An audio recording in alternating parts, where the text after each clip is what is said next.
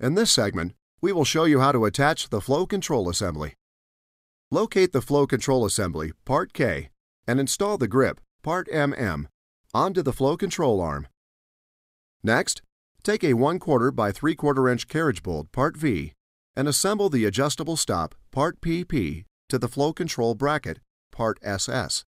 Insert the carriage bolt through the adjustable stop, with the tabs facing up, and then through the bottom of the flow control bracket. Add a nylon washer, Part EE, and wing nut, Part II, to secure the carriage bolt. Attach the flow control bracket to the hitch tube by taking 2 hex bolts, Part R, inserting each one through a small washer, Part FF, then through the flow control bracket, then through another small washer, and finally through the hitch tube. Secure the bolts with 2 lock nuts, Part X. Do not tighten the bolts completely.